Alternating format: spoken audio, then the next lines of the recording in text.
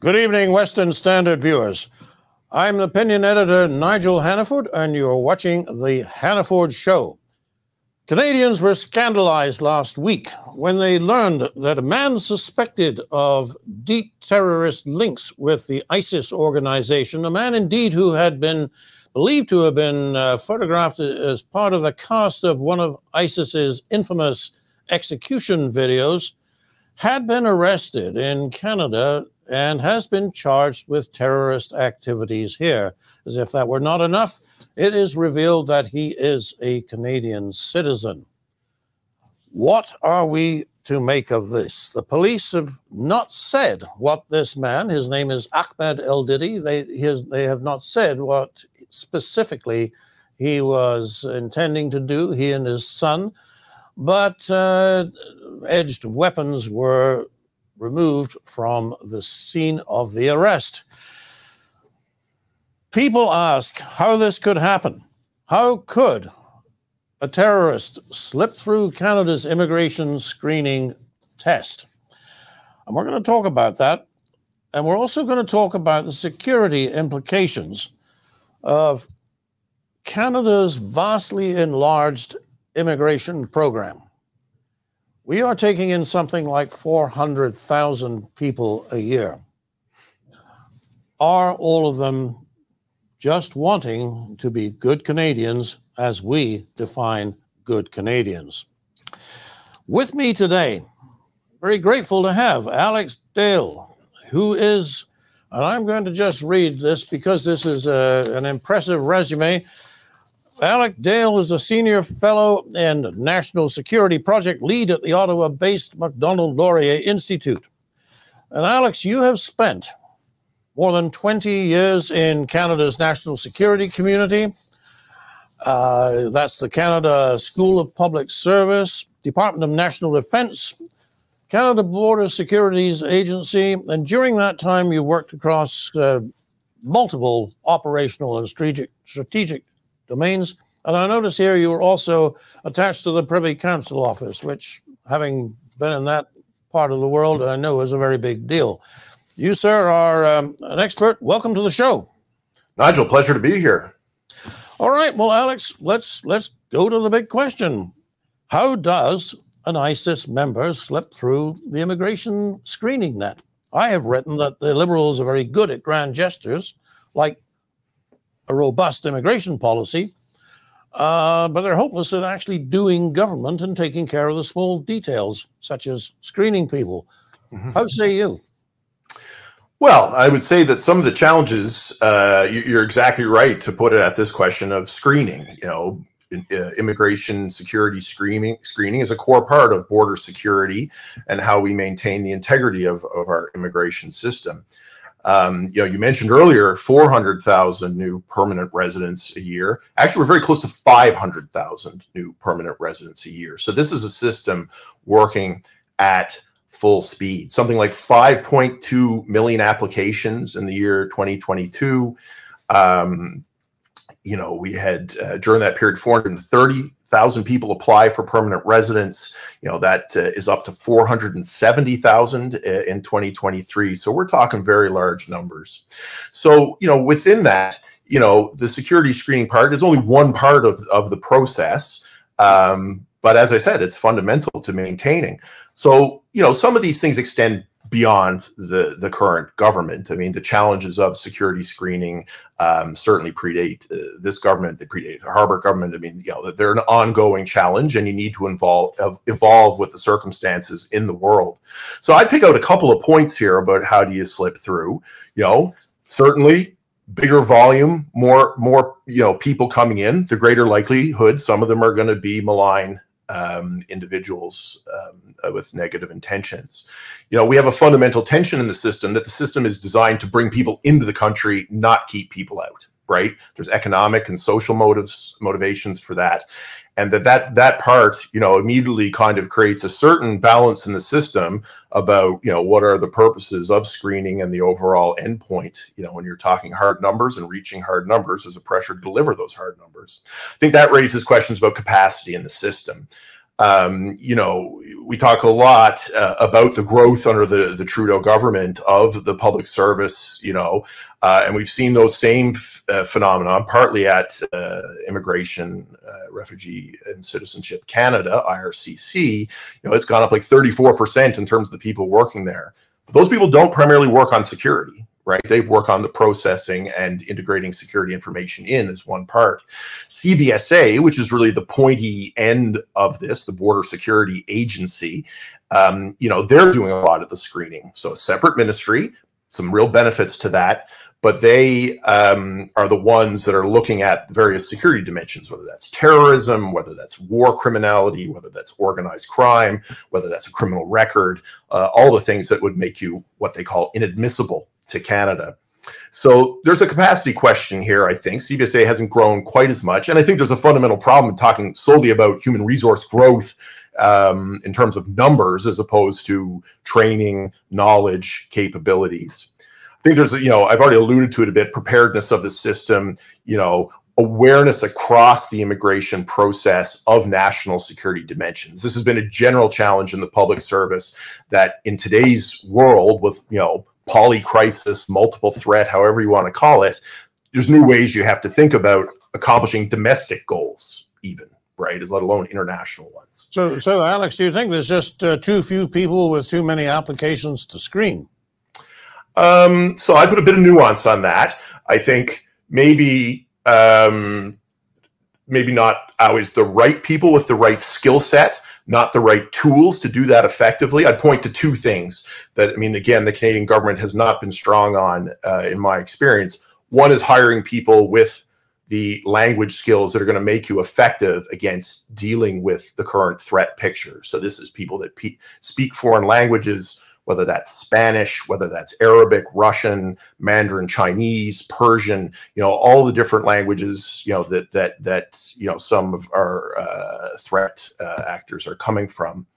You know, I think in terms of what the intelligence community will call open source intelligence. So, I mean, this is using materials that are publicly available, like the video that you speak of that's, you know, currently causing, you know, that's being brought to light in the case of the ISIS arrest last week. You know, you have to be able to find that. You have to be able to identify that. You have to connect it to the individual. There's a lot of tools that are out there now. I think it's important, you know, that Canadians be aware of that and be pushing the government to make sure that the analysts who work on this have access to those tools. So, you know, quantity isn't always quality. I think there is a slight mismeasure between how much immigration has grown, IRCC versus CBSA, the border service. You know, the border service is not just people doing intelligence and immigration screening. I mean, these are the people who are right at the front lines on the borders. And I mean, there is a question too for the immigration officers who are IRCC people working at our embassies and missions abroad, you know, how they're being equipped and positioned to deal with this too. Do they have the intelligence that they need? Are they getting that support from across the system? So yeah, I'm a little reluctant at throwing more people at problems all the time. I think that, you know, in some cases there is just a basic need. If we look in the past, you know, at, you know, terrorist cases that have led to catastrophe, you know, often say the security services will be following 5 groups, but it was a 6th group, right, that eluded their net. So, you know, those are raw human numbers. It takes numbers to process information, to do surveillance, to do all the things that can potentially be important to law enforcement. So, but I would caution that this is an issue where we need to be thinking about technology and we need to be thinking about the training, background, and knowledge that the people doing this work have. So as things stand, is probably with 400,000, 500,000 people to screen, there is probably a failure rate that doesn't mean the system isn't working. It's just that any procedure that is done repetitively, there will be fails. I mean, we were talking earlier about the number of people coming in and what kind of what would 1/10 of 1% look like. It's obviously still quite a number of potential fails there. But one of the things that, if I were writing talking points for the Liberal government as they try to defend themselves now that the Conservatives and the NDP have united to ask for a special meeting on this matter, right, I would say, well, you know, it doesn't happen very often. And I mean, it's really a pretty peaceful country and everybody's integrating very well. Then I would say, but then I would, if I were writing for the Conservatives, I would say this stuff happens all the time, sir. It's, look at the Air India crash. There's 350 people killed there back in 85. Look at the plans of the Toronto 18 who are going to bomb the CN Tower and try and storm Parliament and behead people on camera. You know, look at the there's trouble within the Sikh community, which has been very high profile. Mississauga event. So actually, there is a problem. So let me ask you, as the expert in field here, Alex, should Canadians be concerned?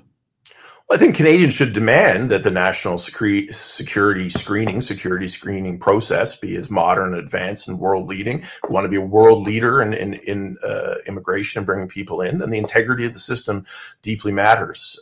You know, both for the planned outcomes and for the general trust and confidence that Canadians have in this. Look, our immigration system overall is a success. I mean, you know, our prosperity, etc. I mean, there's very little question that the benefits of immigration are huge. You know, we will not see changes in immigration that don't see us bringing in hundreds of thousands of people. Now, there's a debate whether 500,000 is the right number, or is it 300,000? But I don't think anyone's going to change that political consensus.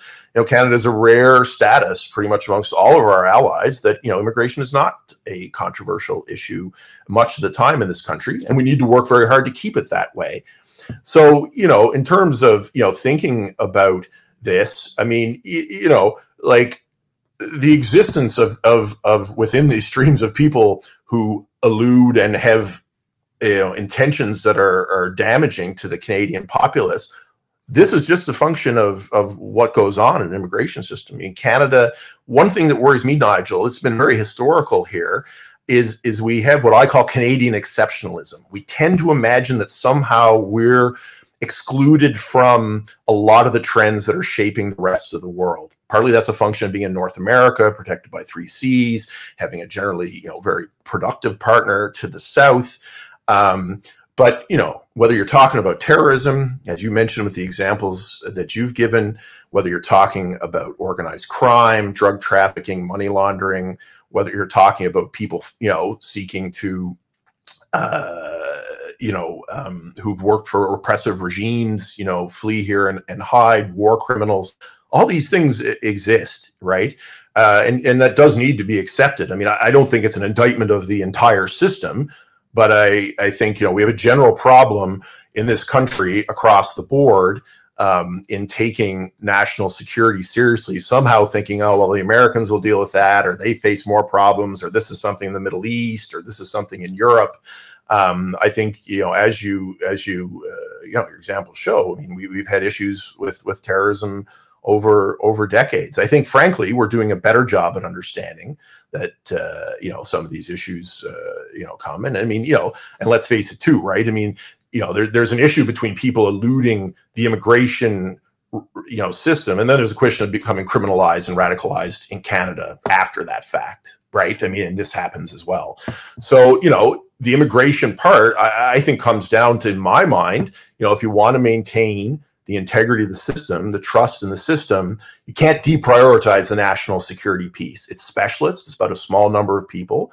But, you know, how many people were involved in 9/11? I mean, how many people does it take to conduct a mass attack event? I mean, you know, looking at, you know, a known ISIS member, or at least someone who joined the group, had, you know, potentially committed atrocities before coming to Canada. You know, we've seen the mass attacks with machetes, with other things. You know, Canada is unfortunately in the same space as many of our partners and allies. That's worrying, but it can also be a source of comfort. You know, we've got partners we can work on this with, and I think that's, you know, part of the solution is, in fact. You know, I wonder, Alex, sometimes if the RCMP and CSIS are actually too good at it, because if nothing happens, people will start to think that there isn't a problem. You mentioned 9/11 a moment ago, and after that happened, everybody knew that it was a huge problem. And then I started, at that time I was still before my time in government, so I was paying attention to this through a news lens, but I noticed a number of reports coming through of foiled plots. And of course they made a headline, page 3, for a day. Right. And then, oh, well, we took care of that and everything is all right. Whereas in actual fact, this stuff is going on all the time. Yeah. And as it was famously said, we have to be on it 100% of the time. They, the bad guys, only need to succeed once. Yeah, and that's right. Alex, once is all it would take, I think, to make this country seem very untrustworthy in the eyes of its allies. What would you say to that? Well, Nigel, I mean, we don't look like a credible partner with our allies on so many issues right now. So, you know, the ability, you know, we've done a very poor job at defending, you know, being ready to defend our own territory in the Arctic. You know, we're not getting and we're not showing commitment. And again, the Trudeau government is very much responsible for this, but we're not seeing a strong case from any of the opposition parties about getting to 2% of defense spending, you know, a primary ingredient in credibility. So, you know, there is death by 1,000 cuts. And I think, as you're alluding, I mean, it might be more than a cut. It could be a full slice, right? I mean, so I do think we have the added issue, as Canadians will be aware, but it's very good to put this, is that, you know, in an election year in the United States, we're going to hear a lot of things articulated. Americans have a lot of concerns about the border. While many of those relate to the southern border with Mexico, you know, you can be sure, I mean, we've seen it already, that, you know, that also turns attention to the northern border and what's going on in the northern border. And given how important to us trade, movement, you know, whether it's for going to Taylor Swift concerts or whether it's, you know, sealing the deal on a multi-billion-dollar automotive or oil exports, whatever, you know, that relationship is crucial to us. So I think, you know, we have to be extra attentive here, not necessarily because we're worse or we're better or the problems are more severe or they're more light, but the politics of this are clearly very, very explosive. Well, let me push you on that point a little. Alex. How damaging would it be to trade across the border if a serious event was perpetrated in the United States by people who were based in Canada as citizens or landed immigrants even? You know, it would be politically an extremely hot potato. You have to keep in mind constantly that from the U.S. perspective, borders are as much a matter of security as about trade, right? They certainly have a stronger bias and willingness to disrupt international, like, trade flows into the country if they are, you know, if they see a risk there, whereas Canada is very much pushing more for open border, etc. So, you know, I think it's a bridge we don't want to cross, to be quite honest. Now, again, you know, like, if you talk at the official level, I mean, I think most people understand. I mean, these are shared issues. But, you know, there's a general perception that Canada is laxer and has fewer, you know, pointy end tools to deal with this. So, you know, I think we need to take it very seriously. Now, in your view, how seriously does the government of Canada react to expert advice? I'm thinking back to the recently retired experience of the CSIS director, David Vigneault. Mm-hmm. Who was publicly diminished by the Prime Minister, who more or less said, well, you know, I'm paraphrasing the Prime Minister's remarks, but they were to the general effect that it's good that we've got these eager gumshoes, but they go overboard sometimes, and we have to give everything second thought and check and consider and so forth. I found that highly objectionable. Mm-hmm. Sure Mr. Vigneault did as well, and I noticed that he retired from his post not too long after that. But you have had 20 years in the system. How good are the links from people who actually discover something through their chain of command to the government of the day? Let's not be partisan. Both, right. It's a problem for both parties when they form government. How good are those links from the field to the boardroom table where the decisions must be made. You know, that's clearly a constant work and process, you know, in a democracy with changing political staff, et cetera. You know, in the Canadian case, we have a very stable bureaucracy, very professionalized, right up to the deputy minister level. So, you know, there's always a building of trust that has to happen there on any policy issue on that. You know, I think what's really obvious to me is that, you know, national security still takes the back foot, or, you know, is in the kind of back burner pretty much constantly. So, you know, that information, I think, it's harder to get, you know, it presented in ways that, you know, show the government of the day what agenda, you know, how it fits their agenda. And I think we've gotten very used in this country to thinking that, you know, again, going back to this idea of exceptionalism, that, you know, it's simply a case of meeting the government's agenda, as opposed to this, you know, increasingly dangerous world intervening on that agenda. So, you know, the government has made some good announcements in terms of setting up a National Security Council at the Privy Council office to address some of these issues. But that only comes down to how seriously the Prime Minister and his staff take those issues. And I think, you know, for any country, I mean, no country wants to have to deal with these. You'd much rather focus on your prosperity, on your, you know, the health and well-being of your people, et cetera.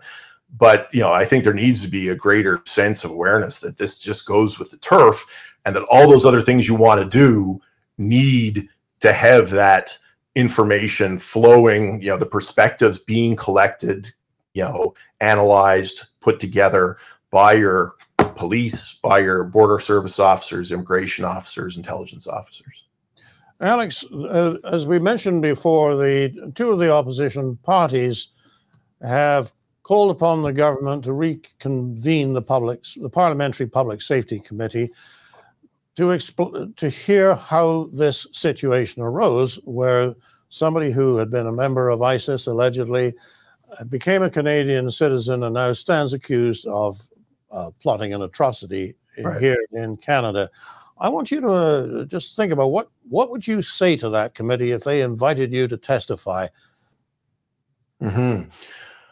Well, you know, first and foremost, we need to think a lot about, you know, some of the points I made earlier around how are we staffing these positions? What skill sets do we need to have? You know, if you want to prevent these things, you know, you need a pretty worldly security screening process. So again, people understand dynamics in different parts of the world, understand how those relate to Canada, have the tools both linguistically to analyze, assess, identify information elsewhere, have the digital tools that allow them to synthesize information, to pull together those pictures, et cetera. So, you know, the human resourcing and how we develop those human resources and the technology, I think, are absolutely central to having, you know, tightening up this system and identifying the threat.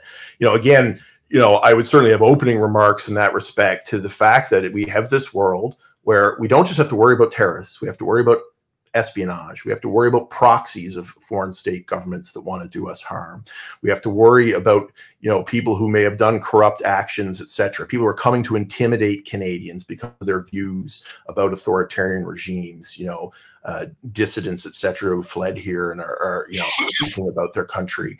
You know, ultimately this is about protecting Canadians, whether they became a Canadian citizen yesterday or whether they were born here and, you know, were born here. So, you know, again, we can't indulge, I think, some of the problems of the past where, you know, after 9/11, we became very focused on terrorism, one type of terrorism even. We have to understand that the world isn't going to indulge us on this. You know, all kinds of people are coming at us from different ways. There's still lots of benefit, mostly benefit we can reap from being, you know, open to the world. But if you're going to do that, there's a concomitant part that says, you know, you need to take the national security part seriously. In as much as the RCMP actually had suspicions, followed their suspicions, made an arrest, you might make the argument, well, actually, we're doing pretty well on this mission, and we're getting it right. You could say that, and I dare say they will say that. Well, I don't want to downplay it. I mean, Nigel, it is a success. I mean, if you catch people before they do something, I mean, like we should be very grateful that the RCMP on this case and others, but I mean, others have slipped through. And you've spoken about this a couple of times. I mean, it is a dilemma, right? I mean, when the security services, when the police do their job, there is sometimes kind of an alternate reaction, like, oh, we're at risk, right? We're at more danger, because, but I think the thing is that, like this won't be the end of it. It's never like, wipe our hands and we're done. So, success can be success. Again, seems like a strong word here, doesn't it? When you, by the skin of your teeth, avoid a potential atrocity. But, Canadians can have confidence that the system, isn't entirely broken, but, like it needs constant work and it needs to update. And I think Canadians really need to be on their government across public policy about the uptake on technology, the standards, the human resource standards of people. Again, I'm not denigrating anyone in there. There's lots of very talented people. But, there always needs to be a focus on training. Military exemplary for that, right? Constantly training their people. Public service doesn't always do that. And I think you made the point earlier that if you want to maintain the integrity of the entire system of immigration and international trade, this is the area that you have to get right. Nigel, we're seeing this on so many issues, right? I mean, confidence in the economy, confidence in foreign investment, confidence in, drug makers, confidence in so many things. Like, we need to see that the government, when necessary, has the ability to intervene on issues, whether it is, again, a foreign state trying to buy into critical resources or acquire an airfield, in a place, port technology, port access, etc. Whether it's our financial system and the entry of dirty money into that, the integrity of these systems depends on taking the threat of nefarious, if you want to use that language, actors seriously. And, everything is not always going to be easy and is not always going to, unfortunately, people will take advantage of these things. Happily, in most cases, for far less serious issues. But, as you said, I mean, it's sort of a no-fail mission, right? And on many parts of this, I mean, even if you only let one bad person through, if they commit something, that's cannot be diminished. So that's what I would say there. Alex, I think we should be glad of the good work of the RCMP in this case, and wish them more of the same. It's been great to have you on the show, sir, and certainly want to commend you for the work that you are doing in this area. Ladies and gentlemen, that's it for tonight. For the Western Standard, I'm Nigel Hannaford, and thank you again to Alex Dale. All the best.